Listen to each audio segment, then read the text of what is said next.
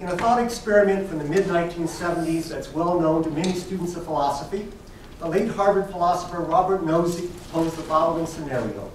Suppose there were an experience machine that would allow you to have any experience that your heart desired. Neuropsychologists would produce these experiences by stimulating your brain with electrodes while you floated in a tank. It would seem to you that everything was happening in real life. Wii games, online games, and virtual reality instruments would pale in comparison. You wouldn't be plagued by the chaotic and unpredictable nature of dreams and hallucinations, since you would have selected the experiences beforehand. Depending on the experiences that you had chosen, it would seem to you that you were meeting great figures of history, writing the great American novel, or accomplishing other outstanding and even heroic deeds. Give your imagination free rein. Think of all your unrealized dreams pertaining to sport. The experience machine could be the solution. In your experiences, you would soar from the free throw line, arm extended, and slam home a thundering dunk on the way to leading your team to the NBA or WNBA title. Your silhouette would grace the NBA or WNBA logo. You would solo climb a new and daring route to the top of Mount Everest, without supplemental oxygen, of course, or smash 600-foot home runs without steroids on the way to demolishing Barry Bonds' home run records. You would run the first 3-minute mile and win Dancing with the Stars, with you, of course, being the star on the same day. Your name would be legendary in base jumping circles, and you would soar from the cliffs above the fjords of Norway with your bat-like wings stretched open at your sides. Close your eyes and imagine your favorite scenario. What you can imagine now is only a pale reflection of what the experience machine would offer. Your inhibitions would be tossed aside, as well as your bad luck in the genetic lottery, economic lottery, and other lotteries that have held you back until now. Whatever you desire to do, you would, in the words of the Nike mantra, just do it. At least it would seem to you that you had. In Nozick's thought experiment, you would undergo these experiences for 2 years. After this, you would emerge and be given an opportunity to choose additional experiences. Would you choose to plug into the experience machine? And furthermore, should you? Neuroscience offers no such option, or some might say temptation, at the present time. But might it do so in the future? It's already the case that the wedding of neuroscience and technology in brain-computer interfaces is producing breathtaking hints of what might be possible. In particular, in the not-too-distant future, individuals with spinal cord injuries may gain greater causal efficacy and mobility. Even if neuropsychologists can currently offer us no experience machine as presented in Nozick's scenario, clearly neuroscience has captured the imagination in terms of its actual and potential applications. In addition, it's posing some deep questions about what it means to be a person. Indeed, we may be experiencing the dawning of a neurocentric age. In light of these factors, we face questions not only about how we can presently utilize neuroscience, or may be able to apply it in the future, but also about how it should be employed by scientists and others. We're increasingly faced with questions about the normative implications of the options that neuroscience provides. With these issues in mind, in this presentation, I'm going to do 3 things. First, to provide some background, I'll discuss the current buzz about neuroscience as a cultural phenomenon. Neuroscience is presently being widely applied across disciplines, and this proliferation leads concerned individuals to differentiate between how we can actually apply neuroscience in the present and what could possibly be applications of neuroscience in the future. Second, I'll sketch the fairly recent development of a subdiscipline of ethics called neuroethics. As we learn more about neuroscience and about how to intervene purposefully in our brains, normative questions arise about the extent to which such interventions are morally permissible, impermissible, or obligatory, including in the world of sport. In the third most developed part of the presentation, I'll consider sport as a laboratory for neuroethics. I'll single out 3 representative issues for consideration: the issue of neuroenhancement, the rising concern about brain injuries, including those of both the traumatic physical type and those of an insidious, though less noticeable, variety, and some potential challenges from neuroscience to cherished conceptions of sport. As we ponder the intersection of neuroscience, ethics, and sport, it's helpful to bear in mind three orientations. First, knowledge generated by neuroscience has a retrospective dimension. It shines a new light on features of sport that have long been part of its history and indeed are still present in current sporting practices. Second, neuroscience has a prospective dimension insofar as it leads us to consider possible future applications of neuroscience to sport. And third, in the midst of the excitement generated by knowledge about the brain, we must not lose perspective on our moral responsibilities regarding either entrenched sporting practices or the prospects of a brave new world of sport. So the first section is the buzz about the buzz between your ears. The well-known neuroscientist V.S. Ramachandran notes that for 300 years, humanity has witnessed scientific revolutions, notably those spurred on by Copernicus, Darwin, and Freud. But now, he says, another revolution is on our doorstep. Ramachandran writes, but now we are poised for the greatest revolution of all, understanding the human brain. This will surely be a turning point in the history of the human species, for unlike these earlier revolutions in science, this one is not about the outside world, not about cosmology or biology or physics, but about ourselves, about the very organ that made those earlier revolutions possible. Perhaps most of what we hear about neuroscience today pertains to relatively recent or even projected developments in the field. Significant developments have occurred since the 19th century. Currently, we're inundated with information about new brain imaging technologies that reveal structural and functional properties of the brain. Take the sexy fMRI machine, functional magnetic resonance imaging. Sexy because, as University of Pennsylvania neuroscientist Jeffrey Aguirre notes, they result in colorful images. And who isn't fascinated by magnets? But the fMRI has emerged as late as the 1990s. Taking it in a broad sense, however, neuroscience has a longer history. Martha Farah, director of the Center for Neuroscience and Society at the University of Pennsylvania, writes that neuroscience, if understood as a systematic study of the nervous system structure and function, dates back at least 6,000 years to the 4th millennium BCE, when ancient Sumerians chronicled how the poppy plant influences mood. Farah goes on to say that for 6,000 years, there were two kinds of advances in neuroscience. One category of advance pertains to advances in our ability to describe and explain the workings of the nervous system, including brain-based explanations of human behavior. The other kind of advance is in the area of applied neuroscience, and in particular the applications of neuroscience to the field of medicine. Farah writes, however the past 6,000 years advances in applied neuroscience came about, by accident or by scientific design, they were almost invariably directed toward the understanding and treatment of medical conditions. But according to Farah, the dawning of the 21st century has witnessed a third kind of neuroscience advance. This is advance in the application of neuroscience outside research labs and medical context to the home, office, school, courtroom, marketplace, and battlefield. She writes, we can now bring neuroscience to bear on solving problems in all those spheres of human life that depend on being able to understand, assess, predict, control, or improve behavior. This includes the spheres of education, business, law, entertainment, and warfare, none of which are medical applications. Indeed, neuroscience is already being applied in these spheres, end quote. Others have also taken notice of this neural trend, and in some cases with reservations. In the introduction to their book entitled Brainwash, The Seductive Appeal of Mindless Neuroscience, co-authors Sally Satel and Scott Lilienfeld write, clearly, brains are hot. They support this claim by calling attention to the visibly growing influence of neuroscience as evidenced by the proliferation of neural specialties.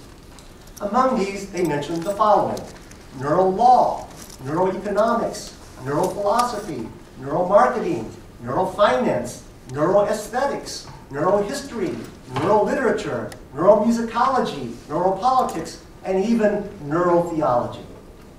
As the title of their book suggests, Satel, a psychiatrist and lecturer at Yale University School of Medicine, and Lilienfeld, a clinical psychologist and professor of psychology at Emory University, while appreciative of careful neuroscience, are not entirely sanguine about all applications of neuroscience and resulting neuroscientific claims. They're not alone in seeing overreach. Indeed, they ride the backlash of charges of neuromania, neurohubris, neurohype, and from British critics, neurobullocks. In spite of the backlash, we may be experiencing the dawning of an age of neurocentrism. The term neurocentrism contains diverse connotations. First, it may be used to depict widespread interest in the brain as a cultural phenomenon. Second, neurocentrism may designate the significance of the brain as an explanatory mechanism for our thoughts, feelings, and behavior. Sattel and Lilienfeld write, quote, "The media, and even some neuroscientists, it seems, love to invoke the neural foundations of human behavior to explain everything, from the Bernie Madoff financial fiasco to slavish devotion to our iPhones, the sexual indiscretions of politicians, conservative dismissal of global warming, and even an obsession with tanning," end quote. Third, as pointed out by neuroethicist Walter Glannon, explanatory reductionism, that is, explaining the mind and behavior in terms of neural events, may be coupled with ontological reductionism, a form of neurocentrism that simply identifies the mind with the brain. He captures the view in these words: mental states just are brain states. We are essentially our brains. Glannon resists both explanatory and ontological reductionism, which he describes as forms of neuroreductionism. In response, he writes, "The brain is one part of a holistic system that also includes the mind and body of a subject interacting with the world." Despite this broader, holistic approach, Glannon defends his own version of neurocentrism, in which the brain is the central, though not the only factor, involved in forming personhood, identity, and agency. Indeed, brains are hot, and the debates about the theoretical and applied sides of neuroscience are lively and robust. However, in the list of applications of neuroscience I previously cited from Sattel and Lilienfeld on the one hand, and Farah on the other, there is no explicit mention of sport, although Farah cites the field of entertainment. I'm going to address this omission. But since I'm focusing on the intersection of brain, sports, and ethics, I'll first consider the development of a subdiscipline of ethics referred to as neuroethics. Eric Racine has traced the initial use of the term neuroethics to the Harvard physician Annalise Pontius in the 1970s. She used the term while expressing concerns about interventions to speed the process by which newborns gain motility, or the ability to walk. New York Times journalist William Safire is credited with giving usage of the term neuroethics a more recent impetus.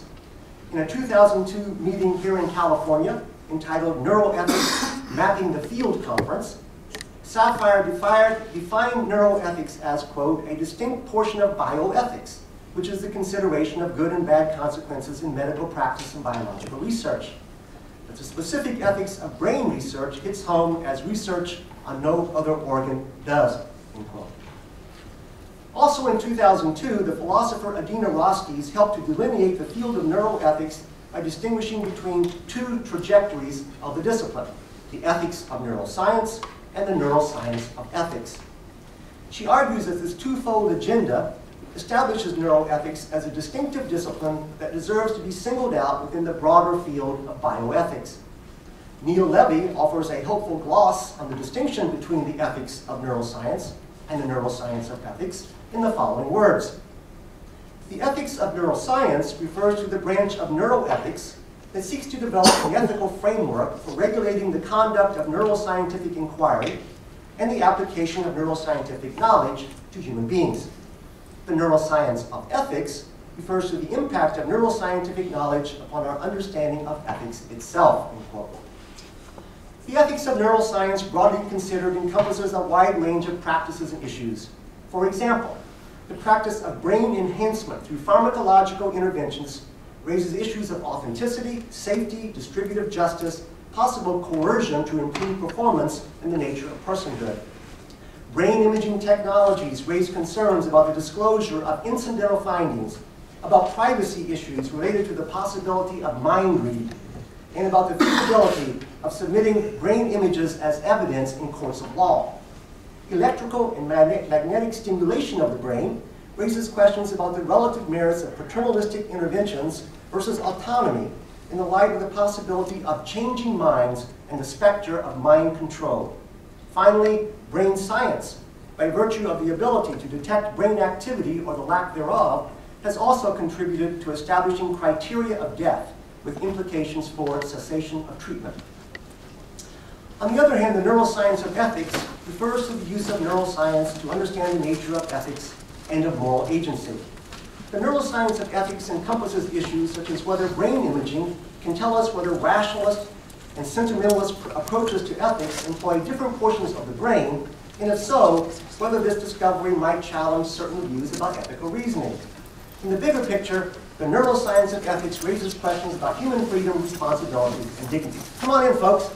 Please. You're here just at the right time, right at the sports part now. Perfect. All right. There's seats down. Good timing. Thanks for coming. Thanks for having us. These seats cost more.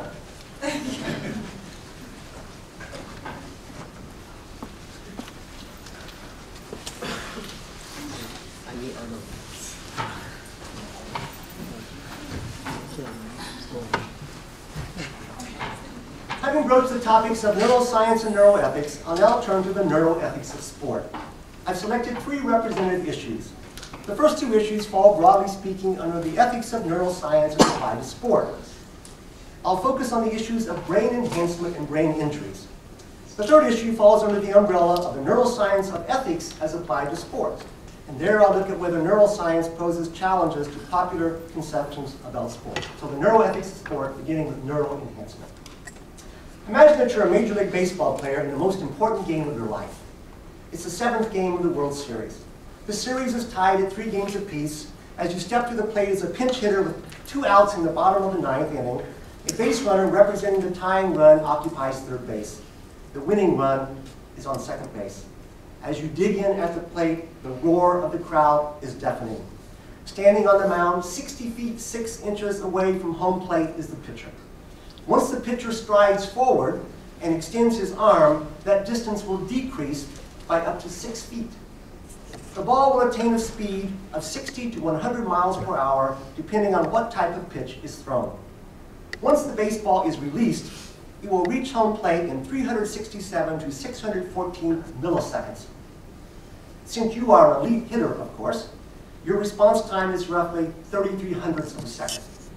This includes time for your brain to react and for your muscles to engage the swing of the bat. The muscle response time is roughly 18 to 25 hundredths of a second. This means your brain response time is 8 hundredths of a second.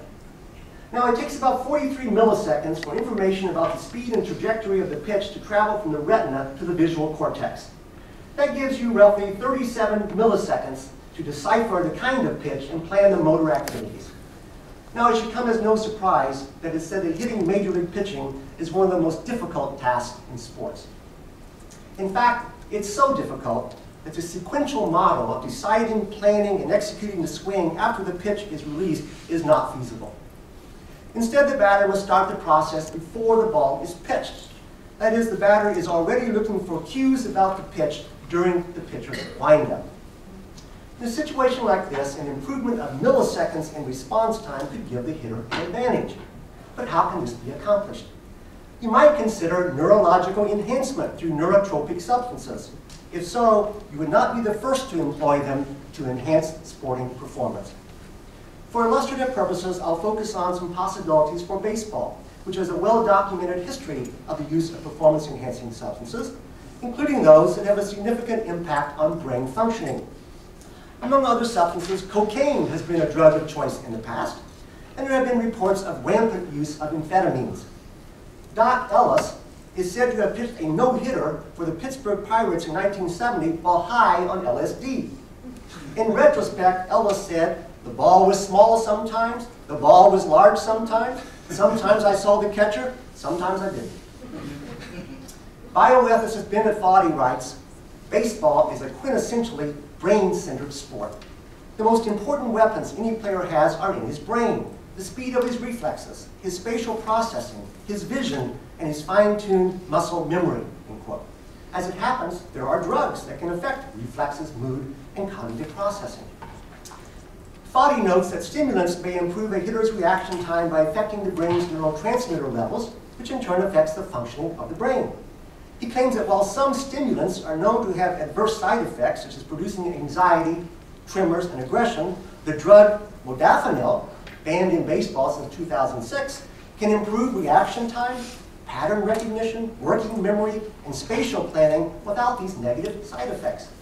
This could potentially give you a number of advantages as you step to the plate in the bottom of the ninth. Other drugs, known as nootropics or smart drugs like paracetam, increase the level of acetylcholine in the brain. This in turn increases the brain's metabolic rate and enhances the individual's ability to focus and calculate.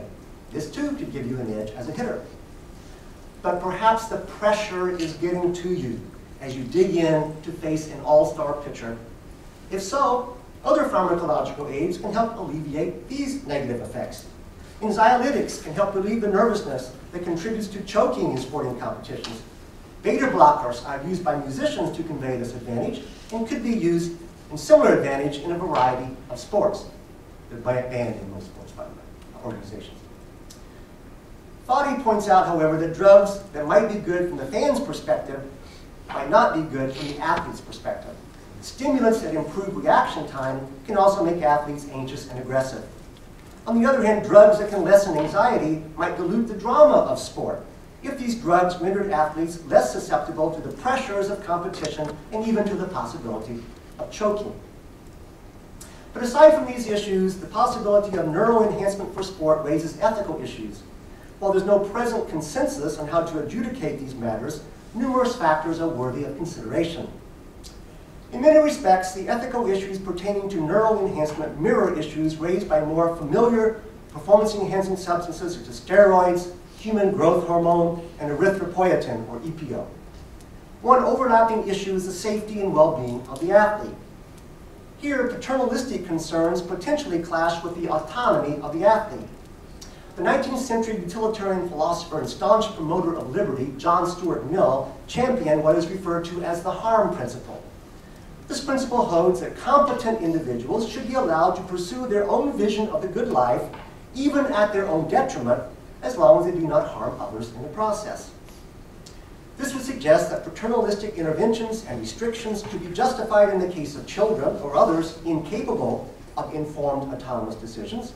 On the other hand, out of respect for their autonomy, rational adults should be permitted to partake of substances even if they cause them harm.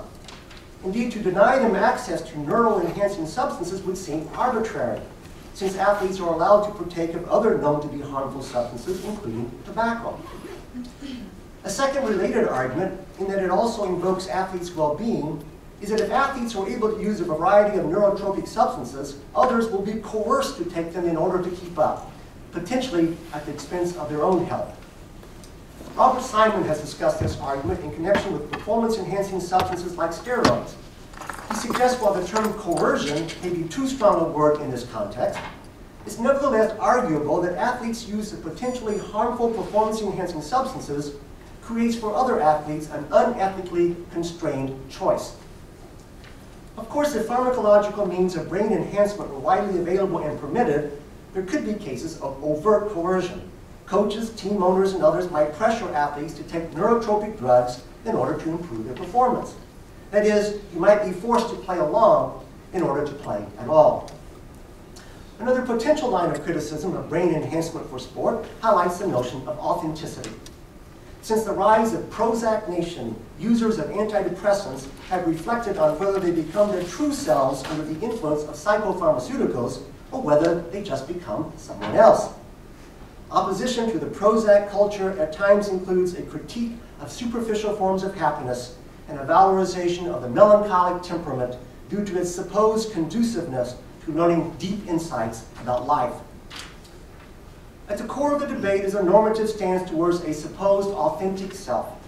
But is there such a self?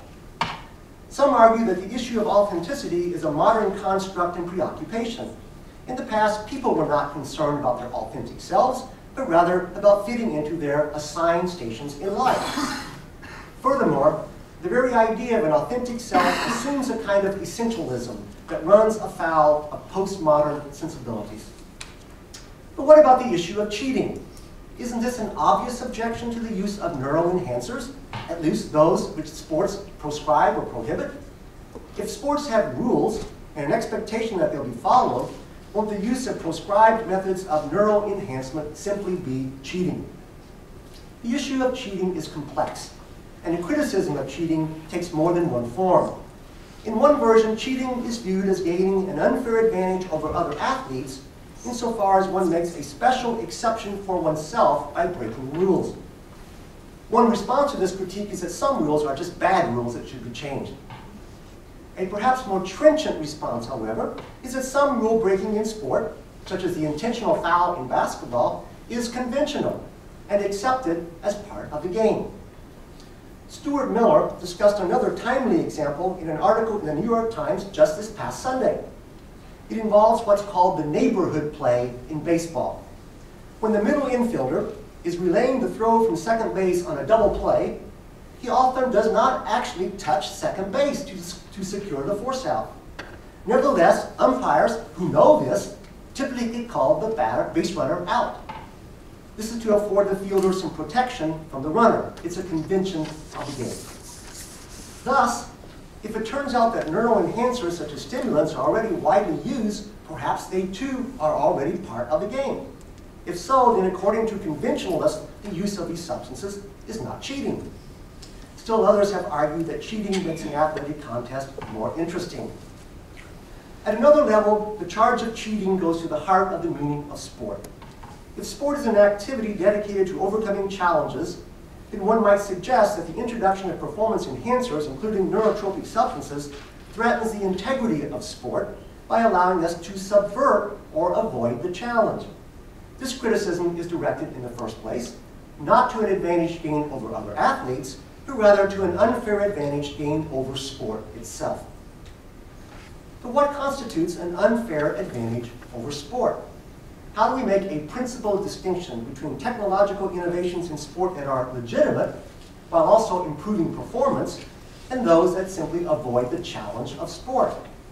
Among others, the following innovations are all permitted in sport: shoes for running events, fiberglass poles for vaulting, and graphite shafts for golf clubs. What makes these innovations permissible, while others are disallowed? Yet another potential line of criticism against neuroenhancement for sport focuses on distributive justice. To the extent that neuroenhancers are allowed in sports, affluent people will have easier access to them. This will mean that present inequalities will be further exacerbated, as those who can afford the drugs will reap the benefits. In response, some argue that there has never been a level playing field in sports. There's unequal access to good coaching, equipment, and even good diet. If we're comfortable with these inequalities, it seems arbitrary to single out drugs that would enhance our brains. There's another thorny issue that I've yet to mention. This is the attempt to distinguish enhancement from therapy. Those who make this distinction often consider therapeutic measures to be legitimate, while enhancements, which make you, quote, better than well, end quote, are deemed illegitimate. The term cosmetic neurology has been employed for the off-label use of means of improving the functioning of normal brains. Some, however, have denied that the distinction between therapy and enhancement has merit. If a person is short and wishes to be taller, does it matter whether their shortness is due to a genetic disposition or to a glandular disorder?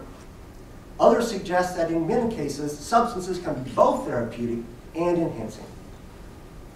Perhaps none of these criticisms of neuroenhancement through drugs that I've discussed is sufficient in and of itself to justify a broad-based ban of brain-enhancing substances.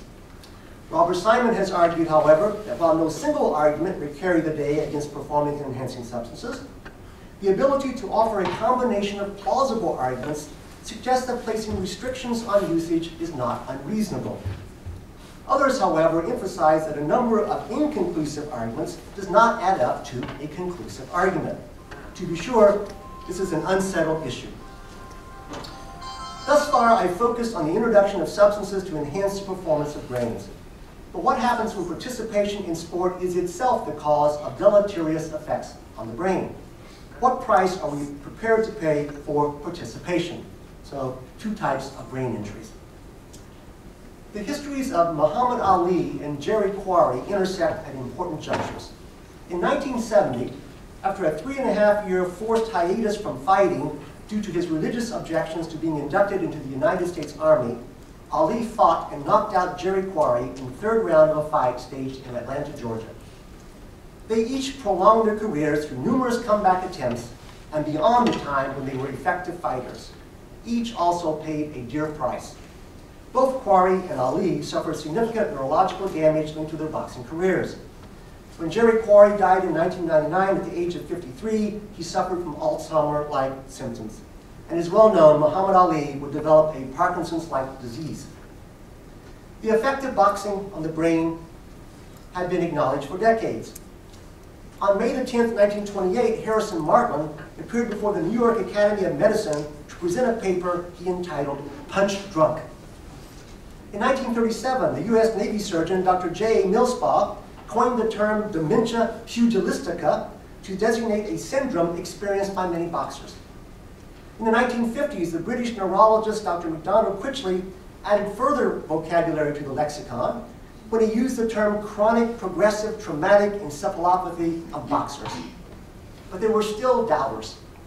Then, in 1973, J.A.N. Corsellis, a British neuropathologist, provided the critical scientific evidence when he examined the brains of 15 boxers who had died of natural causes. He discovered that in 14 of the 15 cases, the brains had cerebral atrophy. The nature and ethics of boxing are both disputed. Some suggest that the essence of boxing is to outscore the opponent and not necessarily to cause the opponent bodily harm. Given that the sport rewards the boxer for knocking out an opponent, and that in the professional ranks no headgear is worn, this argument is a hard sell. Nevertheless, some will argue that we must respect boxers' autonomy by granting them their desire to box. Others, however, question whether boxers make autonomous, informed decisions to enter boxing as a career, given the historically lower socioeconomic background of many fighters. Jim Perry argues that boxers are reckless insofar as they inflict blows on opponents which they know can result in significant bodily harm to an opponent. Some medical associations have called for the abolition of boxing, but to date with limited success. While the effects of boxing on the brain have been discussed for decades, the issue of brain damage related to football has only recently gained significant traction with the public. In 2002, pathologist Dr. Bennett Omalu set off a cascade of events when he examined the brain of former Pittsburgh Steelers center and Hall of Famer Mike Webster and found it to be marked with irregular protein formations. This initiated a tug-of-war with the NFL that has been recently chronicled in the book League of Denial by Mark Fainaru-Wada and Steve Fainaru. The long-standing issue of denial has clouded the issue of whether athletes have made informed decisions about participation in football. Now that the light of day has been cast on concussions, the issue has been raised at the college and high school levels and in youth sports. And as it turns out, concussions occur at a much more frequent rate in sports than had been previously acknowledged. When the brain is concussed, it is shaken or collides with the skull. Robert Cantu, a physician and leading authority on concussions, points out a number of myths associated with concussions. These include the following. First, in order to suffer a concussion, you have to be knocked out or rendered unconscious. Not true. Helmets or mouth guards will keep you safe from concussions. Untrue. Concussions occur at a higher rate in boys than in girls. Not true. The opposite is true due to the differences in the development of the neck.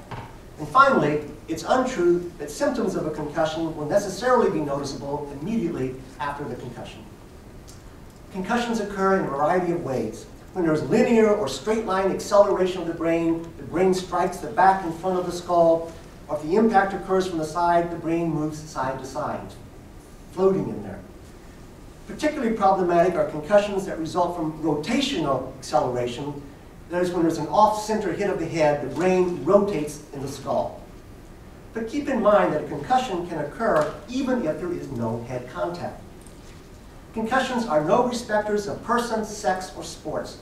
As Cantu points out, ice hockey, football, boxing, soccer, volleyball, basketball, baseball, softball, cheerleading, mixed martial arts, skateboarding, tennis, and even synchronized swimming, to an extent that might surprise you, are just some of the sports in which concussions are prevalent. High school sports federations and even state legislators are beginning to address the issue as they consider precautionary measures such as removal from play and back-to-play guidelines, as well as preseason cognitive testing to establish baselines for comparison with post-concussion testing. Debates are waged as to whether young athletes' forms of participation in sports should change in significant ways. One debate rages over whether there should be tackling in youth football leagues. Opponents of tackling argue that eliminating it would protect the brains of youths at a time when they are most vulnerable. On the other side of the debate are those who say that the elimination of tackling would fundamentally change the game and prevent youths from learning how to tackle safely at an early age. But perhaps we would do well to consider the precedent set by John Gagliardi, who coached at St. John's University in Collegeville, Minnesota, from 1953 to 2012. Austin Murphy chronicled a season with Gagliardi and his football team in the book, The Sweet Season. Gagliardi's career coaching record was 489 wins, 138 losses, and 11 ties. A member of the College Football Hall of Fame, he amassed 4 national titles, 2 at the NAIA level and 2 at the Division III NCAA level. He was known for a number of coaching peculiarities, including the fact that his players were not allowed to tackle in practice. From a philosophical standpoint, a relevant issue concerning sports like football is whether participation will foreclose an open future. Because the issue of present autonomy is not as pressing for young participants as it is or would be for adults, it falls to adults to help youths make decisions that will protect their future autonomy. This issue is clouded when adults are living out their own sports dreams vicariously through their children. This phenomenon is related to another issue, a second kind of brain damage that can occur in sports. Our brains are affected by each interaction that we have. To the extent that you remember anything from this presentation this evening, it's due to the fact that neural underpinnings will make it possible. The plastic brains of young people are undergoing a critical period of development. As Norman Deutsch notes, the plasticity of the brain is a double-edged sword. It's fortuitous for us that our brains can change. However, change is not always for the better. Furthermore, according to the Hebbian learning principle, neurons that fire together wire together, so that when change occurs, it's not easily undone. I contemplated these issues in a publication I called The Neuroethics of Coaching. Coaches are spending significant time, sometimes over a period of years with young people. They are affecting the brains of these athletes for good or ill. Consider the difference between playing for a Phil Jackson-esque type coach and the volatile Bobby Knight. Change your coach, change your cortisol levels, change your brain. As I've noted, this issue may be particularly acute when parents coach their own children. This was the case with tennis great Andre Agassi, whose father coached him as a youth. In his autobiography, Agassi reports that under his father's tutelage, he internalized his father's criticisms and grew to hate tennis. We may too easily dismiss the potentially negative impact of coaching on youth. Perhaps due to the influence of Cartesian and religious dualism, we may focus on the resilience of youth and overlook the impact of coaching on young brains. But there is a physical impact on their brains, as there is with concussions. Finally this evening, I want to touch briefly on the neuroscience of ethics as applied to sport. In an all too cursory way, I'll dwell briefly on human freedom in the light of the neuroscientific worldview, our sporting limitations due to our ingrained human condition, and the extent to which we should be attracted by the possibility of transcending current limitations in sport by becoming transhuman through the wedding of neuroscience and technology. Some individuals highlight the role of mechanistic explanation in neuroscience and suggest that it implies a kind of determinism inconsistent with human freedom. Adina Roski's claims, however, that in the big picture, neuroscience itself doesn't settle the issue of human freedom or add anything essentially new to the discussion beyond what materialism already implies. Here some resort to now familiar moves to suggest that the only feasible way to preserve freedom is to adopt a kind of compatibilism, that attempts to reconcile freedom and determinism. Some also say that the intuitions of the average person on the street clash with libertarian views that state that I could have done otherwise, given that all the factors that were operative in a given situation remain the same. But for some individuals, determinism may seem to threaten the meritocratic nature of sport. Although we can't settle this deep metaphysical issue tonight, there is a sense in which neuroscience does illuminate in a special way the limitations of our agency as inbrained individuals and athletes. In his book, Why Michael Couldn't Hit, and Other Tales from the Neurology of Sport, neurologist Harold Cleveland considered Michael Jordan's failed attempt to become a Major League Baseball player. Having won 3 consecutive NBA crowns with the Chicago Bulls, Jordan decided to pursue a career as a professional baseball player in the Chicago White Sox organization. When the 1994 baseball season began, he was 31 years old. Jordan entered the minor leagues and spent a season as a rather dismal hitter. According to Cleveland, the endeavor was ill-conceived from the beginning. He argues that at this point in his life, Jordan would not have had the neuroplasticity requisite for learning how to hit major league pitching. He might have been able to show improvement in this regard, but it was predictable that he would not develop the neurological underpinnings to make it to the big leagues. Cleveland writes, quote, "There are critical periods or windows of opportunity for different types of learning. If a skill is not acquired during its critical period, then the acquisition of that skill in later life will be harder, if not impossible." Later he adds, "And Michael Jordan was not a hitting star in high school. He played basketball in high school. What chance did he have to learn to hit major league pitching? As the sport cliche goes, he had 2 chances, remote and none. The smart money was on none." Cleveland considers numerous possible counterexamples to his timeliness thesis, only to refute them one by one. The most prominent example is perhaps that of Babe Ruth. Ruth began as a pitcher in the major leagues with the Boston Red Sox. He then transitioned to an outfielder who was a prodigious home run hitter. Doesn't this make the case that Michael Jordan actually had a chance at the big leagues? On the contrary, argues Cleveland. What the example of Babe Ruth fails to acknowledge is that Ruth was a prodigious hitter, including power hitter, even while he was a pitcher, prior to his transition to the outfield. He had already developed the requisite neurological underpinnings for being able to hit elite pitching.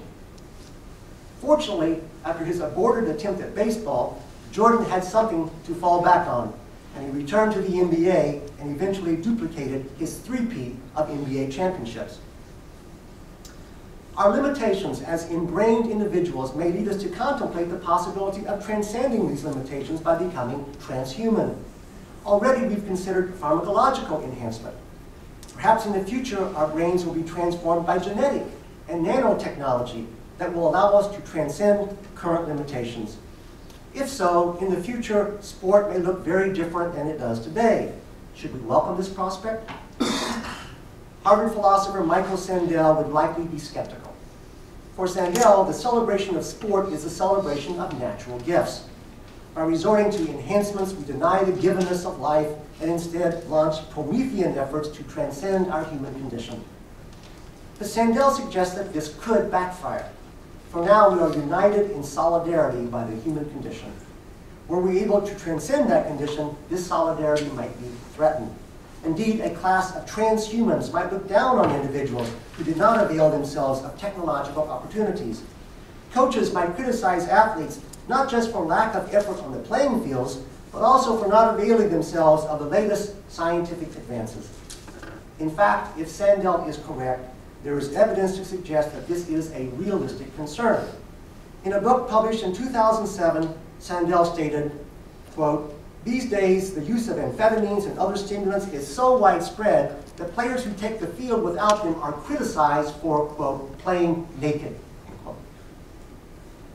In conclusion, as this talk has suggested, neuroscience brings retrospective insight to long-standing and still current sporting practices and offers us tantalizing prospective visions of what might lie ahead. At the same time, Sandel's argument suggests there's much needed perspective in rushing into a brave new world, or perhaps neglecting problems of sporting practice on which neuroscience is newly casting light. Significant ethical questions concerning the very meaning of personhood, human freedom, and finitude are at stake. To close, I would like to cite the words of the philosopher Anthony Skillen. Skillen writes that sport can teach us, quote, to live within the limits of a human fellowship informed by awareness of common frailty, end quote. For now, at least, this includes the frailty of our human brains. Thank you.